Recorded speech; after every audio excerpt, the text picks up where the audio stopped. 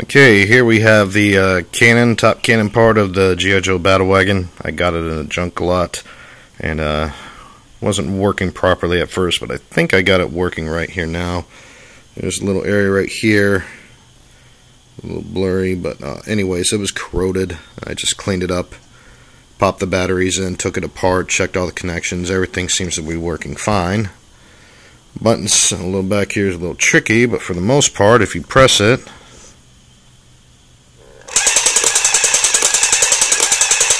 see something slightly moving in there.